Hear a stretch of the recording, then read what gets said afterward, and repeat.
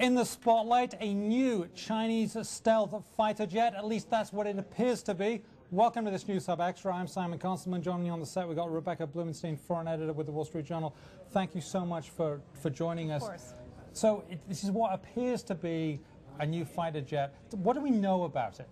Well, over the past few days, online on some defense-related sites, a picture of China's stealth fighter, one that's been rumored to be under development, have emerged. And what's interesting is that the fighter is kind of taxiing for takeoff, and this has defense experts really buzzing, and they view it really as one of the first authentic looks at how much progress the Chinese have been making. And this is part of what's assumed to be a Chinese military buildup. Is that correct? Yeah, this is likely to heighten sensitivities about China's military buildup. Really, the U.S. is the only country that has an operational stealth fighter at this point. So if the Chinese were to succeed here, it could really alter the balance of power in Asia. Now, what do we know about this stealth fighter? I know that you know, these things are kept very secret by governments, and in fact not a lot is known about our own stealth fighters, but what do we know about this one, or what do we almost know? Well, there's a lot that we don't know. It's probably several years from being operational. The Chinese are still believed to be behind the Russians, but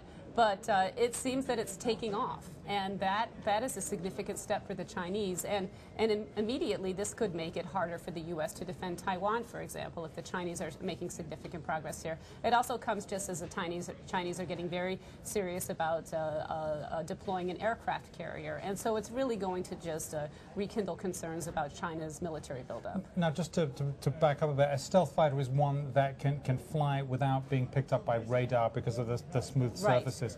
Is this expected to be better or equal to anything the U.S. has, or are we still way ahead? Well, it's interesting. This is actually coming out just a week before Defense Secretary Robert Gates is due to go to Beijing, so I'm sure this may be discussed there. The U.S. is coming out with a new version of its own stealth fighter, so I would expect that the U.S. will certainly be ahead of this in this race for a long time. But if the Chinese are even playing the game here, that's quite significant. Okay, so I guess this will be keeping people quite busy in the Pentagon and in the White House and with the Secretary of State as well, and the Secretary of Defense too.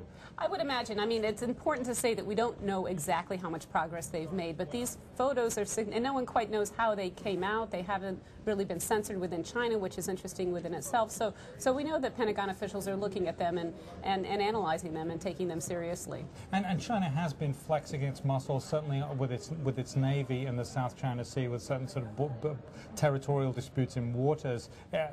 Is this an inauspicious moment for sort of peace within the Asia area? Certainly. I mean, this has been a year where China has been growing increasingly aggressive. We've seen it in disputes with Japan and the South China Sea on a number of fronts, increasing tensions with India, and it's really prompting a realignment of much of Asia. So this kind of confirms people's fears about a military buildup in China. Maybe their worst fears. Perhaps. I think we'll be talking with us about this for a long time to come, maybe the next few months. Thank you very much, Rebecca Blumenstein of the Wall Street Journal. I'm Simon Constable, and this is the Wall Street Journal Digital Network. It's kind of a stunning revelation, or apparent revelation in the media, that the Chinese have a stealth fighter. At least they have pictures of a stealth fighter. Brett Stevens, our Global View columnist, do they have a stealth fighter? Well, that's an important distinction, and it's worth raising. We've had photographs of what appears to be a stealth fighter taxiing at high speeds down a runway. We're told that it might actually take off sometime later this week. It's probably not going to be fielded for another decade, but it does sort of provide a picture of a rising Chinese military power, rising technological capabilities that are potentially capable of challenging us on their side of the Pacific. And with this fighter in particular, even if it takes off, I would imagine, or maybe it would, the real test would be, is it invisible to our radar, to our surveillance systems? Well, are we going to be able to tell, or are we going to rely on China News Agency or something of that nature? We probably won't really understand this fighter until we get our hands on one. You know, in the early 1970s, when the MiG-25 Foxbat came out, it sort of looked like an F-15, and a lot of people were saying, boy, the Soviets have really matched us technologically.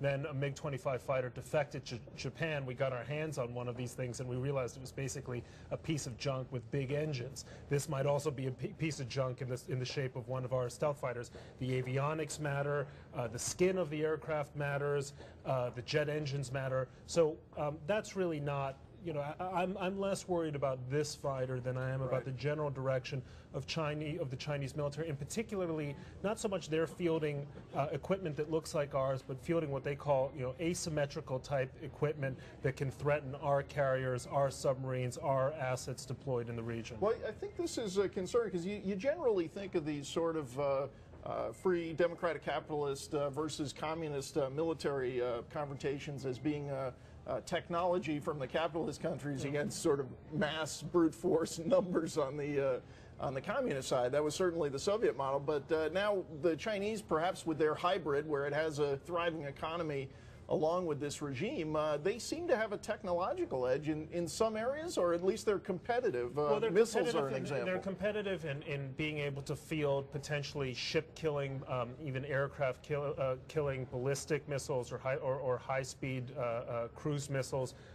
The U.S. Navy is very concerned specifically about the Chinese missile threat. You'll remember about a year ago, this newspaper had a story about terabytes of data from our F-35 stealth program being stolen, apparently by the Chinese. That might have had some effect on their ability to field this fighter much sooner than, or at least construct this fighter much sooner than we had anticipated. I would expect that the technological edge still ultimately remains with the United States. What China is doing is essentially a copycat. It's the same model that the Soviets were pursuing. What we really need to be concerned about is their ability to field large numbers of things like satellite-killing missiles, ship-killing missiles, very quiet diesel-electric submarines that could make it difficult for us to defend, say, Taiwan, or other areas in the South China Seas in the event of a crisis. Okay, we'll keep watching that. Thanks, Brett. First it was a picture, now perhaps a video of what purports to be a Chinese military stealth fighter jet. Welcome to this News Hub Extra. I'm Simon Constable, and joining me on the set we've got Adam Hovarth. We're going to look at this video now with what purports to be, we don't know that it is, but what purports to be a stealth fighter jet. Let's have a look at it and then discuss what we're actually seeing. There it is. What is that? Well, that purportedly is the Chinese stealth fighter that would compete with the U.S.'s F-22, which is the only fully operational stealth fighter in the world right now, and also the Russian T-50, which is being developed. And India and Russia just signed a deal to develop a stealth fighter together. So China is very quickly trying to join that very small group. And let's quickly back up and define what stealth fighter means. What's stealthy? What's special about stealthy? Well, it's a fifth-generation fighter. So stealth is one aspect of it, and that means that it's designed and specially coded and so forth to avoid radar detection. It also can take off and land very short runways, theoretically, and it, without taking up too much fuel, can fly supersonically. Those three elements make up the fifth-generation fighter. So fast, undetected by radar, and can land in very short spaces. And we're going to see that video again. Well, what is interesting to me when I looked at that clip was that it's very angular compared to the U.S. Stealth fighter, and the cockpit looks smaller, which suggests that the plane is in fact much bigger than what is the U.S. Stealth fighter. I don't know if it's bigger. Actually, they all do follow pretty much the same prototype, and there may be some reasons for that. But no, it's very similar actually to the F-22. It's very different from the stealth bomber, which people are maybe more familiar with, which has that kind of like bat wing kind of very smooth look to it. But the fighters that have to be maneuverable, they have to have those angular tail fins, and so it's fairly similar. It's fairly similar. Maybe I was confusing it there with the bomber. Now, this is purportedly coming out of Chinese bloggers who allegedly surreptitiously shot this video. It's shaky. But there is another theory. What's going on here? Well, we're not sure how surreptitious all this is, because it seems that since the Chinese censors are not keeping this from getting out on the internet, and apparently there were even military dignitaries visiting and getting their picture taken, that perhaps Beijing is ready for people to know that they have this plane.